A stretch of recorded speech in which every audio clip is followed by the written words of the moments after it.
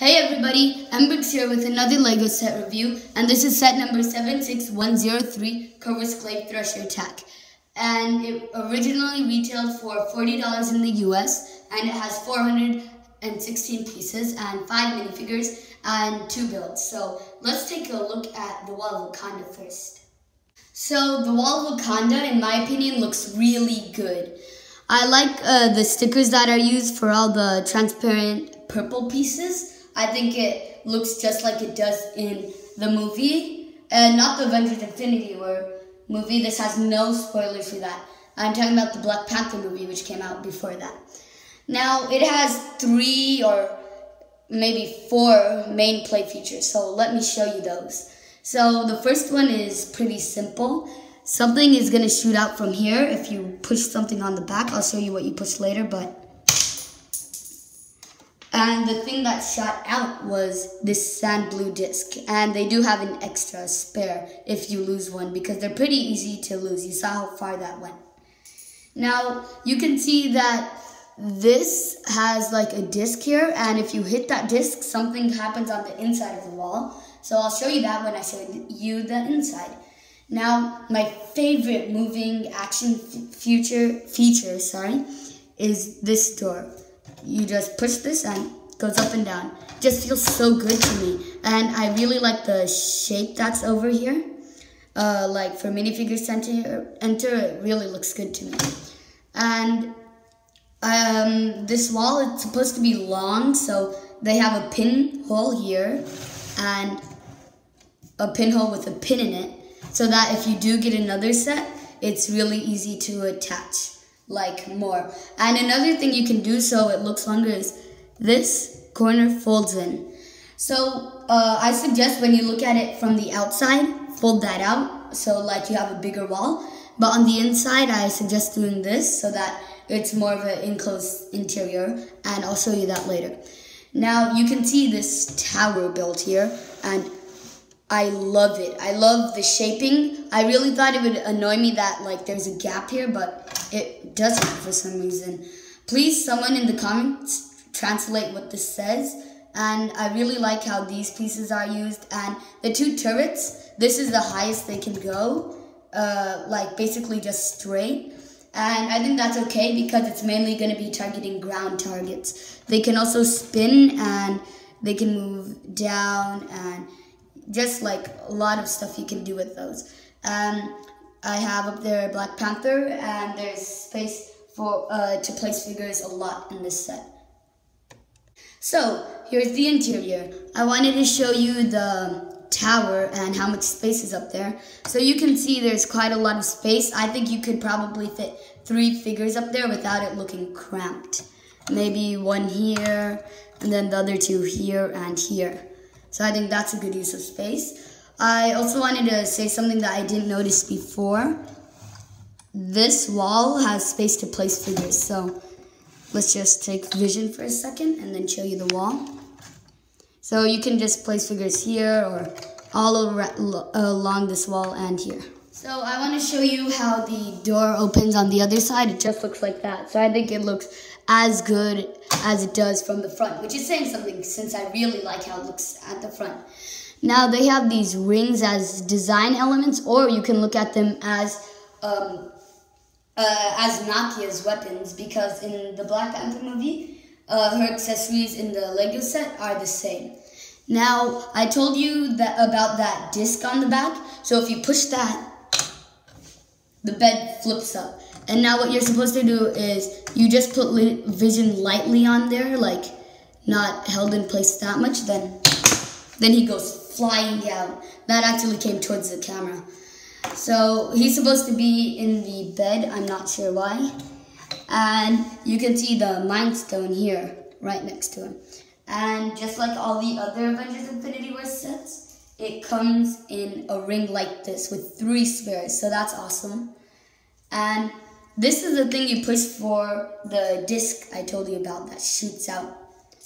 And let's move Shuri, so you can see the rest. You can see the computer screens there. One's showing what I believe is the Mind Stone, and incoming Outrider dropship. the chair slash seat can't move or anything, but there's more Wakandan writing there, which again, please someone translate.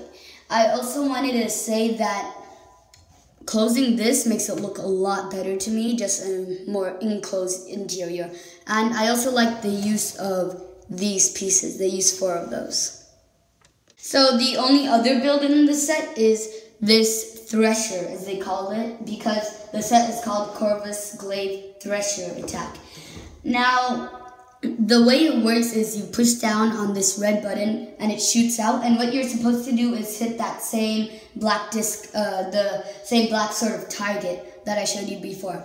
Now, when I first built the set, I thought it would not work because a lot of stuff LEGO does is like side builds like this, and they don't work well. But surprisingly, this works really well, and let me just show you that.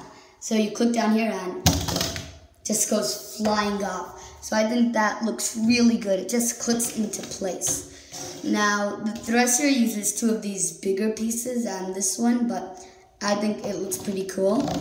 And for the Thresher launcher build, it's embedded or camouflaged in with all this greenery.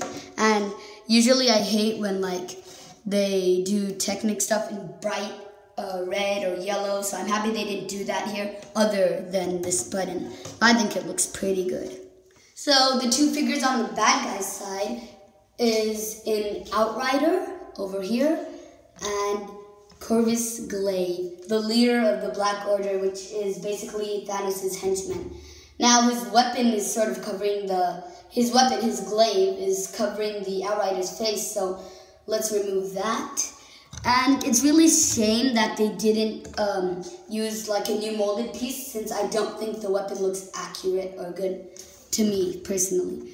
Now the Outrider, let's start with, because he's less interesting. I think it's a good figure to include because there are so many Outriders as seen in the trailer. So they basically have an army, so it's always nice to get extras. I wish there were 2, but there's so many good figures in this that I'm okay without it. They have 6 arms, which is inaccurate because in the trailer they have 4. I like the torso printing, and the head printing looks really good to me as well. And let's turn this around. Now you see this piece they used to connect the 4 other arms. So this is it with that piece off, and it had so much amazing torso printing, which I think looks really good, and the back head printing as well.